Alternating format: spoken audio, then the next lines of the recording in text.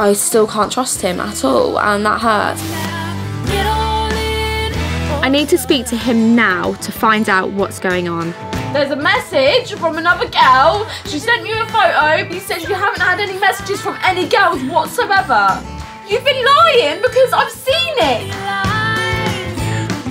I just don't understand where you're going with this. Why would she send you that, and why would you tell me that no one's messaged you at all? Do you know how much you're blowing this out of proportion right now? How can you expect me to try and trust you again after what's happened? Shannon. You can't explain why that girl had messaged you with a photo. Why? I've literally done nothing wrong. Do you know how much I'm struggling to trust you at the minute? You've got absolutely no reason. Charlie, are you joking? What do you want to achieve from this conversation?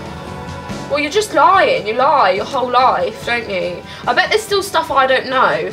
It really does make me laugh how your mind works. Like, I actually thought we were getting somewhere. Oh, I have a present for you. You have a present? Yeah. Right, shut your eyes. Shut your eyes. And you're not going to do anything to me, No, shut your eyes. I'm not going to put anything in your hands. Just shut your eyes. What the hell is it? Why does it sound like that? You can open your eyes now.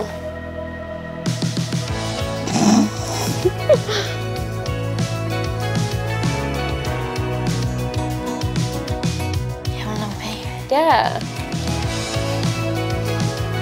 I've just found out today. I'm a bit shocked.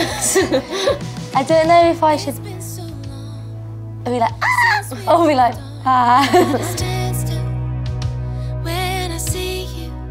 Does Mum know? Yeah. Was it planned? No, it wasn't planned. Basically, when we went to Brighton, which was like last month, Charlie didn't even see like having another baby in like his like 5-year plan. Charlie knows. Yeah. Oh. You think I'd be telling you first before I told Charlie? I was like, whoa. Charlie's shocked, but I'm hoping like he'll kind of come around to it. I do like feel a bit bad, but then again, like it takes 2 people to make a baby. Do you know what I mean? But you guys like argue, so I don't know if this lead more arguments. I hope it doesn't. I don't want to argue, I just don't think you quite understand the way you've gone about it is just completely wrong.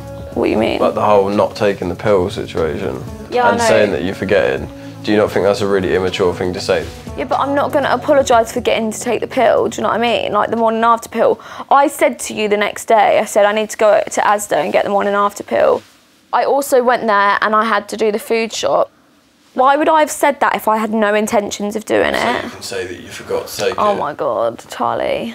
I'm not going to lie, am I? I think you are lying.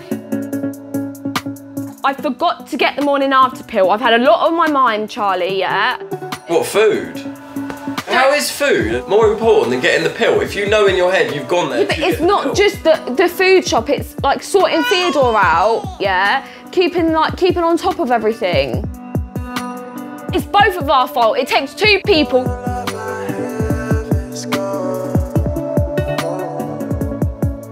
What are you gonna do, run away now?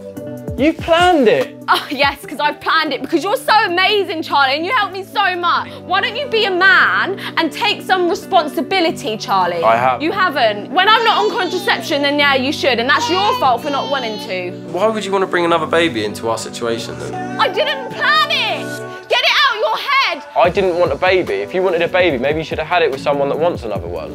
Do you not understand where I'm coming from here? For me, it burns me the fact that I can't choose with my missus and plan to have a kid. All right, I'm sorry, yeah? I'm sorry. I'm scared too. It's not just you, though. Do you know what I mean? I understand you're going to be scared as well. All I wanted was just for you to just apologise the way that this has happened. I regret the way I reacted. I should have given you a kiss on the cheek and told you I was going to be there for you no matter what.